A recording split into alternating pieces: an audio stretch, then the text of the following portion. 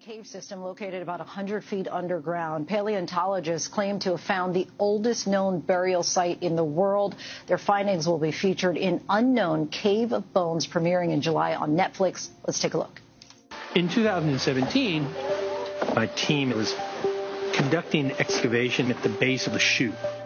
I'm sitting in the command center, and the scientists down there, the explorers, wave to the camera to get my attention. And then I look down there and I see his little fingers coming out.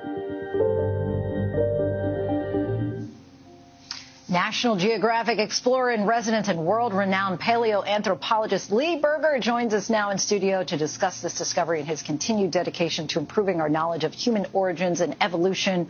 Welcome to the show. Thank you for having me. Yes, a pleasure to do so. Okay, so tell us about the lengths that you and your crew who are undertaking this excavation had to go through. I understand that it involved even losing weight. It did for me. The people I select tend to be quite thin and quite small people. This is an extraordinarily dangerous environment.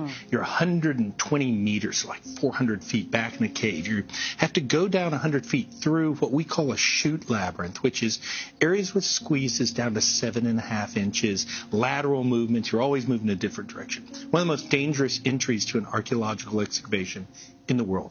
Only 46 people had ever been in there. We were about to publish these burials, these graves that we discovered of a non-human species, and there were questions.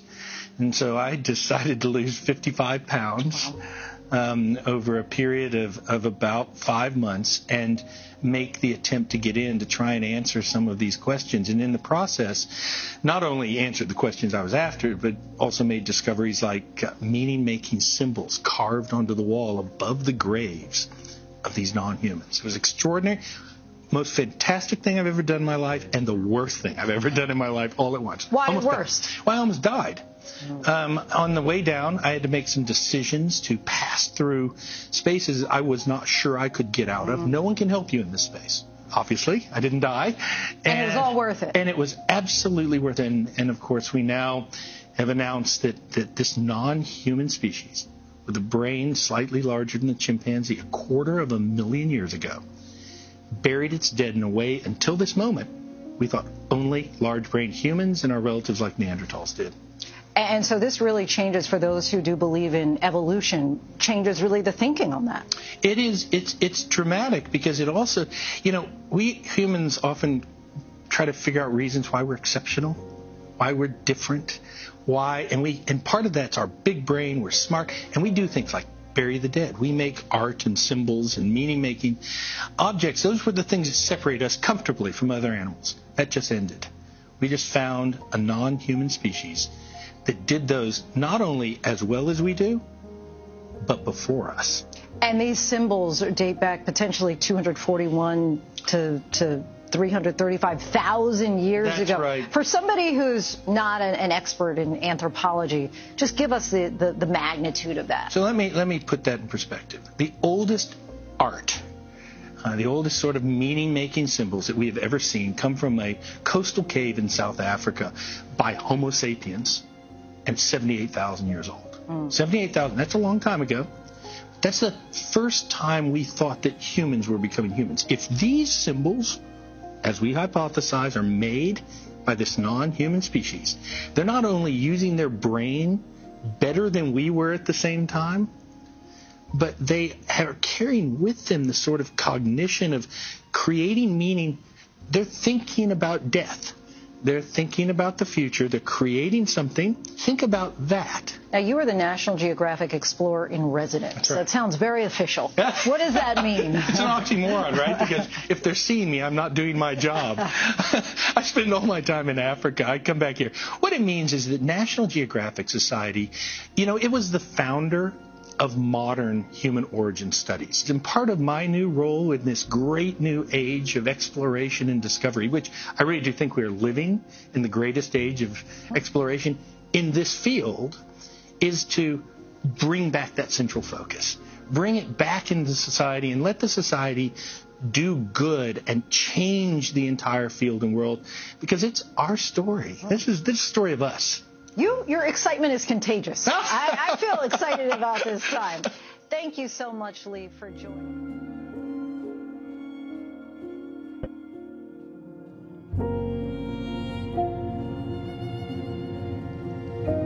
We knew something weird was going on from the first week. If you find one bone fragment or one tooth, that's a huge thing, right? Now we have this discovery of at least 15 individuals, 1,500 individual bone fragments. They're everywhere. It's amazing.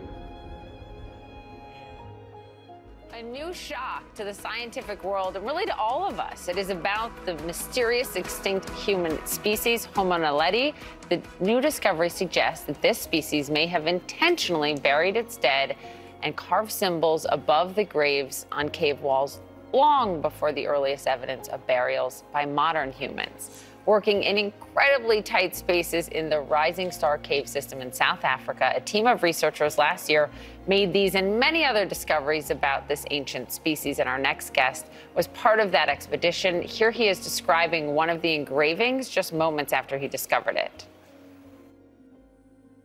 I can't believe what we're seeing, and we're seeing scratch marks, sort of what you call petroglyphs, which are in pictures or carvings carved into rock. But look at the scale of these things.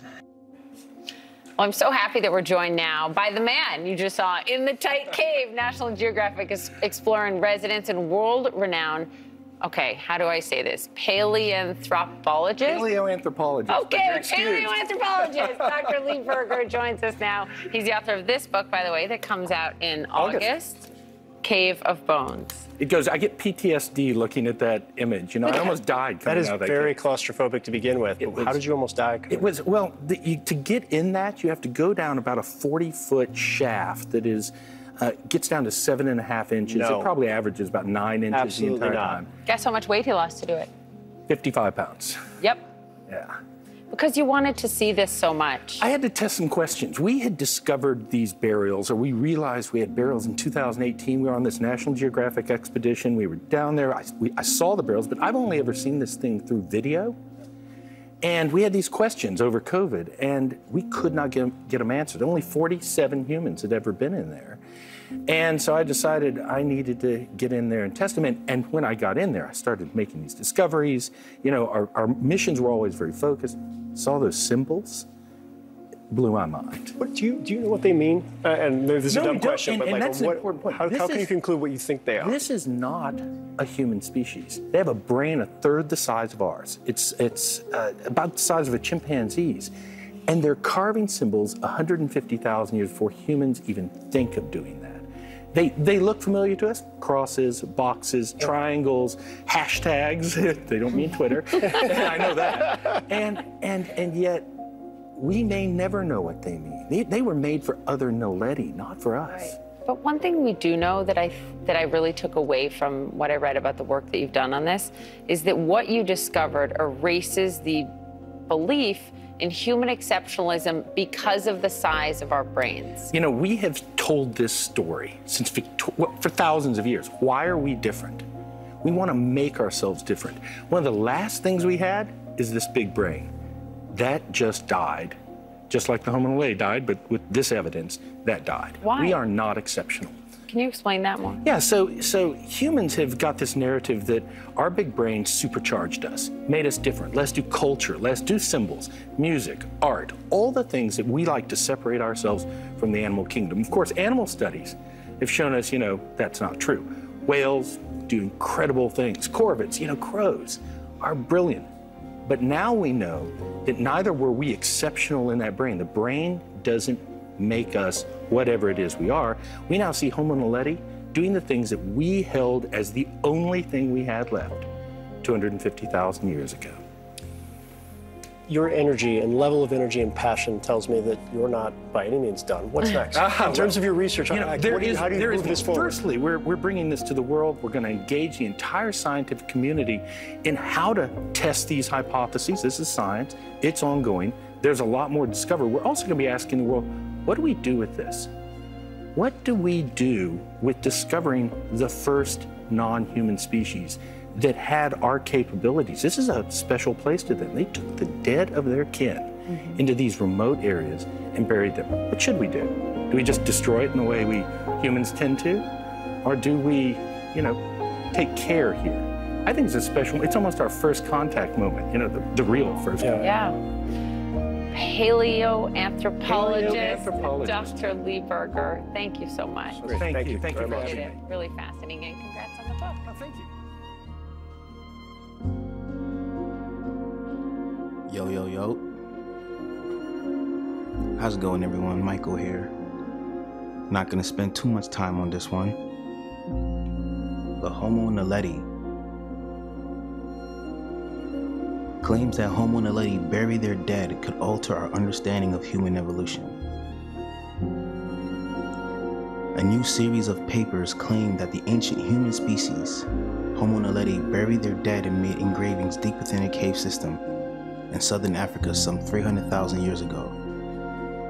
If these claims are true, then it would overturn what was thought to be known about the development of human beliefs, culture, and symbolism. But there are still some unresolved doubts about the evidence as it stands. In 2013, cavers exploring a remote... So what this is really challenging regarding human evolution is the fact that, I think we've only had evidence of, Neanderthals having, having a more understanding of closer to how Homo sapiens are. But when it comes to Homo Naledi, not only did it seem like they had the same traditions as we did, they have a smaller brain. So it makes us, so now we have to question really what makes one when does it, because apparently brain size is not what makes it aware, what makes something aware. Since this species right here had the presence of mind to have burial grounds, feel sorrow, things like that. Littering the floor were some 1,500 fossil bones from what appeared to be a species of human. When they were excavated and studied, the results were even more spectacular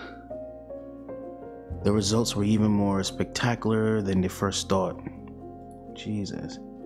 It belonged to roughly 15 individuals of an entirely new species of a 300,000-year-old human, which was named Homo Naledi. They said that they had a curious mix of features. They had feet, hands, wrists, and appeared more similar to modern humans and Neanderthals, but an upper body and brain size more like that of the archaic pre-human. I don't know, I'm not saying that. The Australopithecine series. The combination of human and pre-human features sparked a debate about where they should fit on the evolutionary tree. You see, are they more like our own species or ape-like ancestors? This is like another branch, another branch of, but apparently they were farther ahead in the process than we were. If you were to compare the same time frame. The researchers who first described the discovery argue that as the remains were found so deep within the cave, that they must have been intentionally put there by other members of the species. Agreed. This raises a lot of intriguing questions about how the species behaved and whether it had human-like culture. Definitely did.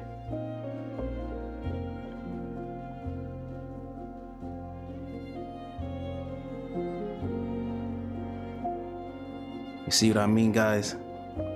This is a never-ending story, man. This is what I was saying earlier about there's no way that humans, let alone this species or any other species of, I don't want to call them big brain, but that's pretty much what I'm saying. We're getting more and more evidence of other lines of species having the same culture and traits and behavior that we do. We're becoming less special. which makes more sense. It honestly makes more sense that we're less special than the other animals on this planet. We just survived. Okay, there are two things at play. One is the burial, and one is the funerary behavior. If you can have a funerary behavior without a burial. If this is confirmed as a burial, then at 300,000 years old, it will be known as the oldest human burial ground ever discovered. It would also mean that ancient hominins were far more organized and potentially had culture passed down from generations to generations. Man, I'm trying to say, there's no way just in the past 12,000 years we just decided to do some shit. We decided to learn how to grow crops, and we've been here for 300,000 years? No way. They had art?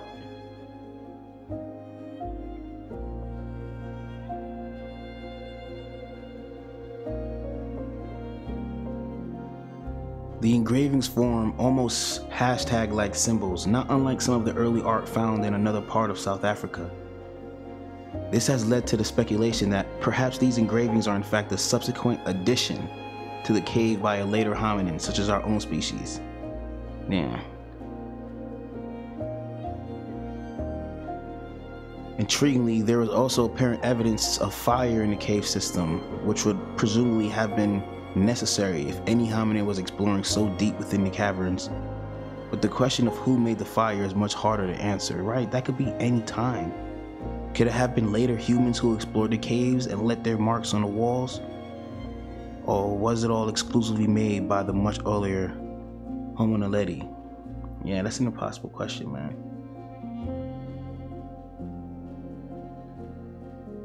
So, brains are very energetically expensive. Our brains use at least 20% of our body energy, and that puts huge demands on our bodies, physiology, and our behavior to get all that nutrition to fuel it. The assumption has been that, roughly speaking, the increase in brain size tracks the increase in behavioral complexity, particularly with Neanderthals and us. So if Homo Naledi could do all this with a brain half the size, why don't we? What is all our extra brain power doing if Homo Naledi is able to do this with an 8-sized brain? These are very challenging moments, and I don't think anyone has an answer to them at the moment. Oh, there's definitely conspiracies about it though. Junk DNA. Somebody took away we lost our ability to be in touch with nature, I guess. Stuff like that. I've heard a bunch of stories like that, but I guess this is what I would consider the missing link, huh?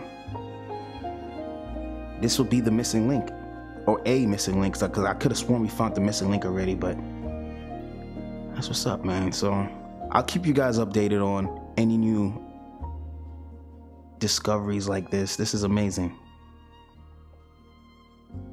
All right, guys, I appreciate it. Please like, comment, and subscribe, and be safe, everyone.